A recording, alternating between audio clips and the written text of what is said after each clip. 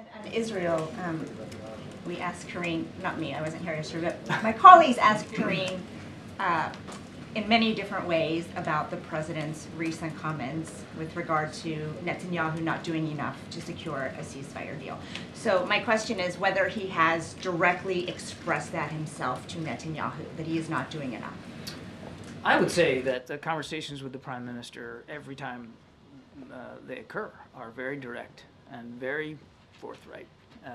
These are two guys that know each other well, and the President he makes his concerns very plainly known.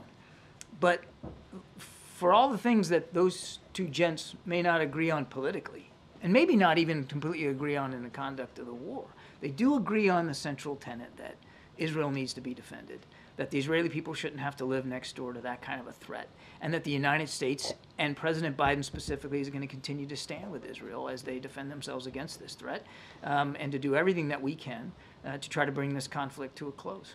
And then one quick one, just for clarification, because a lot continues to happen on this front. When the president is calling for a ceasefire, does he mean a permanent ceasefire at this point, or does he mean one long enough to allow the hostages to be released? Well, it's a little bit of both. I mean, the ceasefire that we're really trying to drive out right now is getting to phase one, which gets you 6 weeks of no fighting. 6 weeks of no fighting, and that means more humanitarian assistance and then getting at least the first tranche of hostages out, the ones that are at the most risk, elderly, sick, women in particular.